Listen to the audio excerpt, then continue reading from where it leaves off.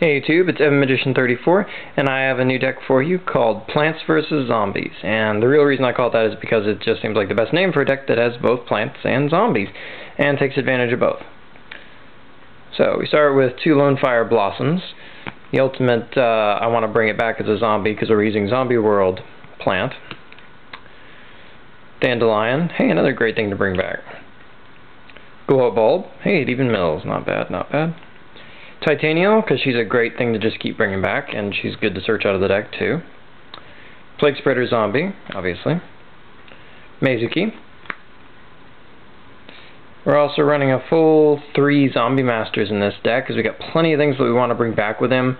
He also facilitates a lot of synchros. Just an all-around awesome card for this deck, and we do run a pretty hefty monster count just to make sure we can set him off. We're running 2 copies of Goblin Zombie. He's also good synchro fodder, but it mainly lets you search out all those ever useful zombies. We're running 1 copy of Pyramid Turtle. In a lot of ways this is just so we can bring him out of the grave and use him to ram stuff and get things from our deck. But he's also a good first turn set. To help us in our zombie endeavors, we're running 3 copies of Lila, Lightsworn Sorceress, just an excellent mill card, and we're going to charge for her too, of course. We're running 2 copies of Card Trooper, good stick, good card to watch get destroyed, draws cards, keeps your zombie master happy, good to retrieve, just so many good things we can say about him in this deck.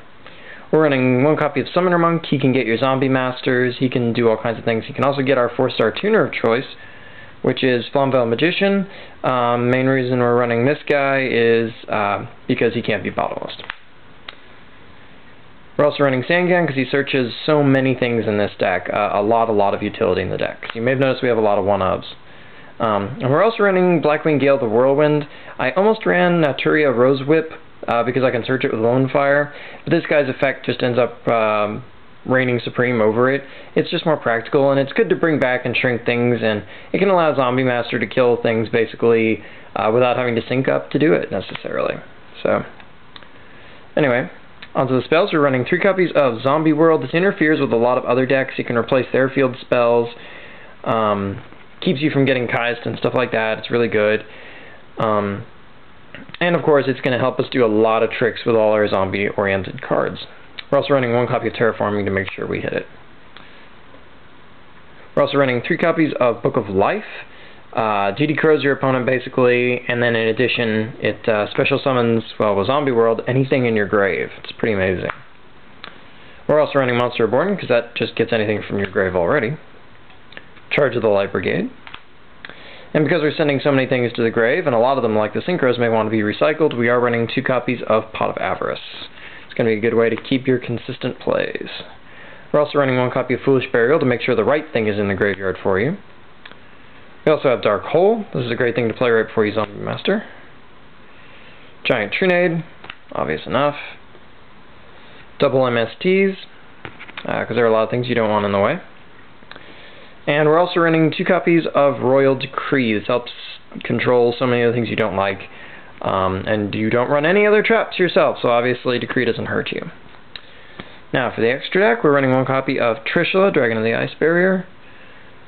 We're running 2 copies of Stardust Dragon. We're running 2 because he's a very common target when you're syncing up for 8, and he also protects Zombie World. So, good all-around choice right there. Scrap Dragon. Red Dragon Arcfiend. Colossal Fighter. Keep in mind that the majority of synchro monsters in the game can be brought back from the grave. Thought Ruler Arcfiend. So you can book a life for these guys with Zombie World. Dark End Dragon. We're running him partially for just that reason, in fact, is because you can kill things by shrinking them with this guy, and then when your opponent finally kills it, you can bring it back later by Book of Lifing, hit something out of their grave, and boom, you got this guy fresh and ready to fly again. And Zombie Master is going to be your dark of choice most times when syncing. This is basically Zombie Master plus Lonefire Magician. We're running 1 copy of Black Rose Dragon. And we're running 1 copy of Blackwing Armor Master. Bryanak, Dragon of the Ice Barrier. Doom Kaiser Dragon, because this guy's awesome with Zombie World, and he's just a good zombie, period, anyway. Gaia Knight, Force of Earth. This guy's a pretty useful 6-star because he can run over things that the other 6-stars and Iron Chain even can't just run over. Iron Chain can die in a suicide with a lot of those guys, you know, 1-for-1-ing. But why do that when you can just run them over? This guy will kill not only Stardust Dragon, but he also kills Shien, which is important, because your Zombie Master can go get Plague Spreader, sink for 6, and run that guy over if worse comes to worse. Ally of Justice Cataster.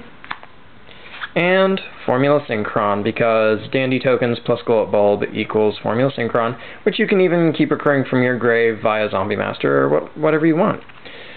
So, that's the deck, Plants vs. Zombies. Until next time, rate, comment, subscribe, and check out my channel for more cool